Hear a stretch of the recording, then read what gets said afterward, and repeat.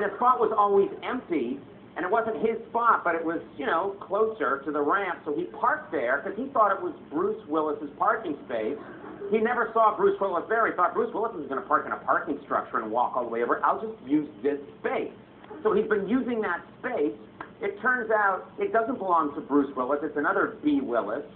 He's been parking there for a while, and Dion, as a consequence, just got this letter saying that his parking privileges, once again, this is true, have been suspended here at Warner Brothers until February 27th. 3 months! They suspended his parking here for 3 months. There's no